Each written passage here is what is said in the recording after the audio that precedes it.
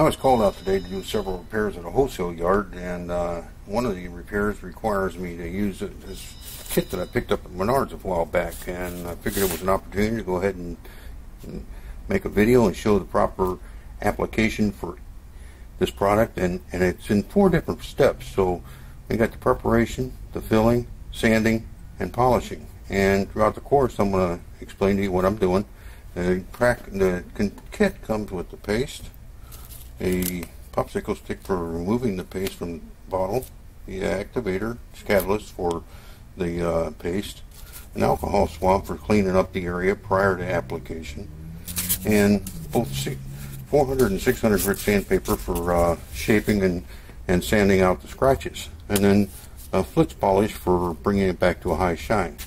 So throughout the course I'm going to stop the video a couple times and then we'll go from there.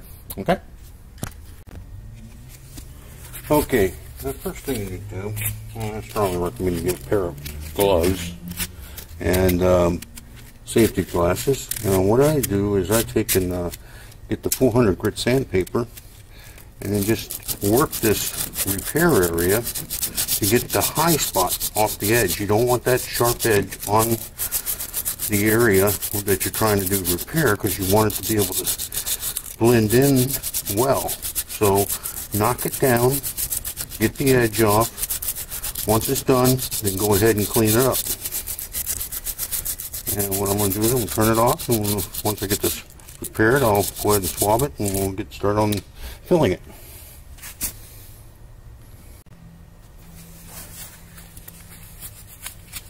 Okay, now to fill the thing you need a piece of cardboard. You open up your paste, get your alcohol swab out, and you want to swab this area and get all that dust out so that it'll have a nice clean area to adhere to. Let that dry.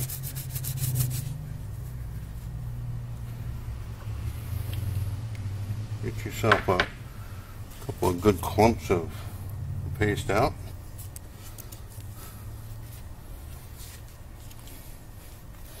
And give yourself a good 6 to 8 drops of catalyst. Put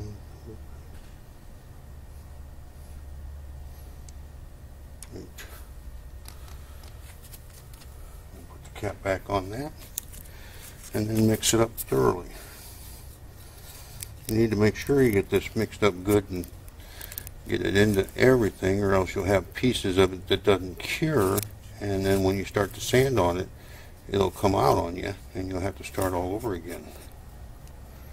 So make sure you mix it good and thorough, and ideally when you're doing this, if you're on a flat surface, you should tape it off so that you can get the thing built up higher than the actual repair, because what you want it higher than the finished unit, because this material has a tendency to shrink as it cures. So as you'll see, I'm building it up well above the floor, the height of the tub. You need to make sure that you get in there and work on any of the air.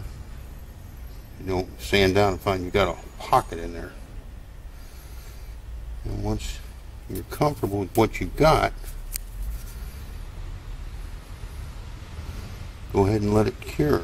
Now this could take anywhere from, depending on the temperature, ideally you need to be above 60 degrees, and it's above 60 degrees. It's probably about 65 or 68 right now inside this warehouse, and ideally it needs to be around 75 degrees, and this stuff would cure in about, probably about a half an hour. But at this temperature, it'd probably take about an hour or so, and the colder it is, the longer it may take. So you need to keep that in mind as you're doing repairs. Now we'll just go ahead and let this cure, then I'll go ahead and show you sanding it and polishing it.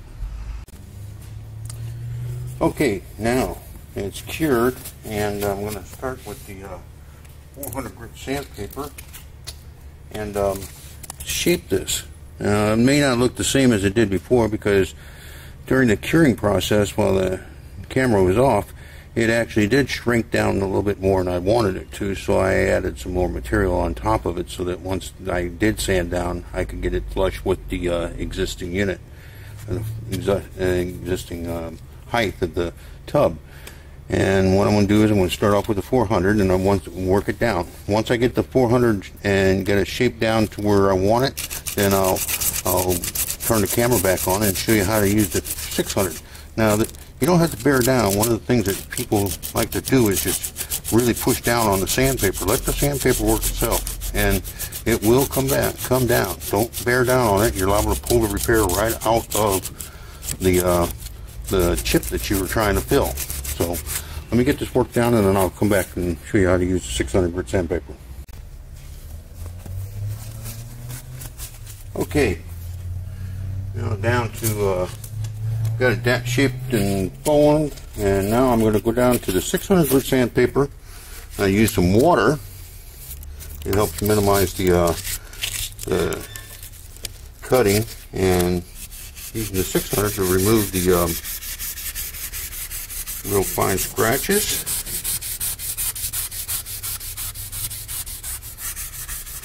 On this unit.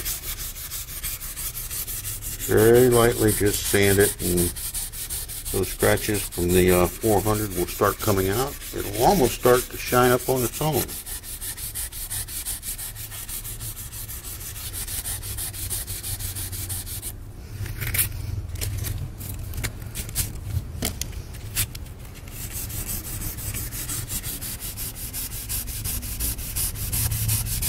Okay.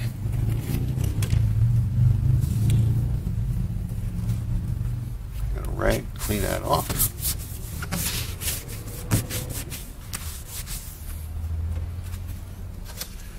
Okay.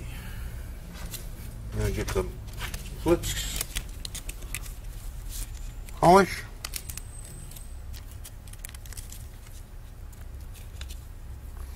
Take this and rub it on here.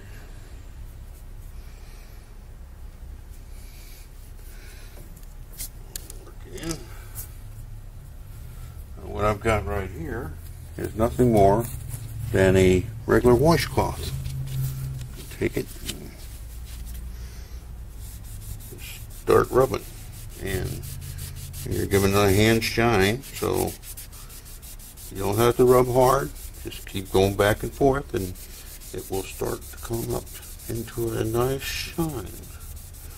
If for some reason you don't like the color or the shine, you can always go get some rubbing compound and try that, but this stuff here works exceptionally well. And now as far as the repair color, there's always the possibility that it may not match perfectly because the units or the companies get a different batch of gel coat about every 6 months, and that new batch may not be identical to the previous one, and it can come up a little bit off. But the object of any repair, and this is from a professional standpoint, is that someone who doesn't know that it's been fixed can't just walk in and see the repair. Now this one has come out exceptionally well. Alright, so this repair kit from Gel Coat Products works really good. I picked it up at the at Menards, like I said, and I've been doing repairs for a long time, and this one here works good. Okay, that concludes it.